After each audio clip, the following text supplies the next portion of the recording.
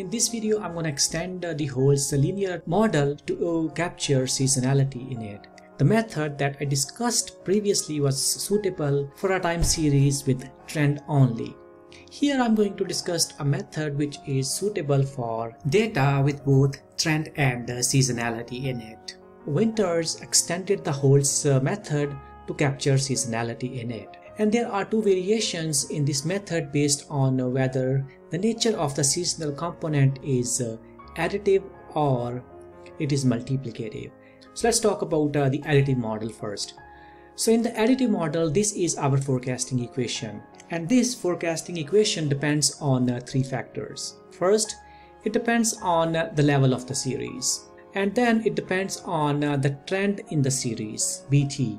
And now our third component in this forecasting will be seasonality in the data set shown by ST. And then H is our forecast horizon and M is the frequency of the data. And if M is equal to 4, then our data is quarterly. For the monthly data set, we use M equals 12. So these are the three components. Now we need three equations to estimate these three components.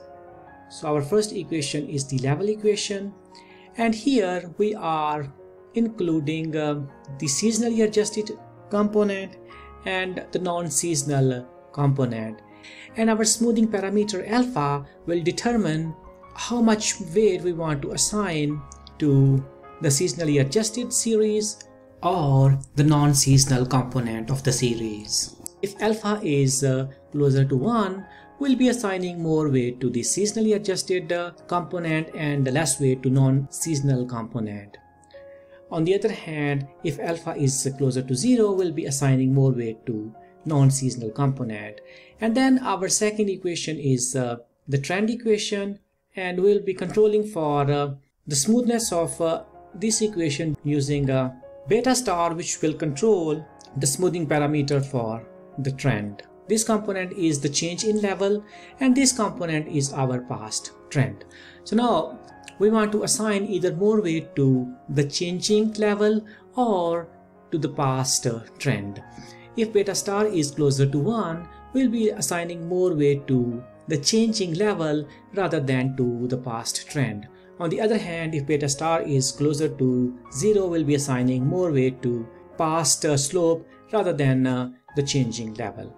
Now we are introducing our third equation, which is the seasonal equation, and here we'll be working either with the current seasonal component. So this is the current seasonal component, and this is our past seasonal component. Now we have to decide how much weight we want to assign to the current seasonal component and how much weight we want to assign to the past seasonal component, and this will be controlled by gamma. Now this will be our smoothing parameter for seasonality. If gamma is closer to 1, we'll be assigning more weight to the current seasonal component and less weight to the past seasonal component. And if gamma is closer to 0, then we'll be assigning more weight to past seasonal component.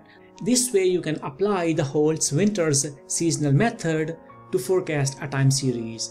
And here you forecast based on three components: the level component, the trend component, and seasonality. And again, each equation depends on a smoothing parameter. It either depends on alpha, beta, or gamma, and these three parameters control for how much weight you want to assign to various components in these equations. So similar to the additive model, you can easily use the multiplicative model, and again we'll be working with the forecasting equation based on three equations: the level equation, the trend equation, and seasonality equation.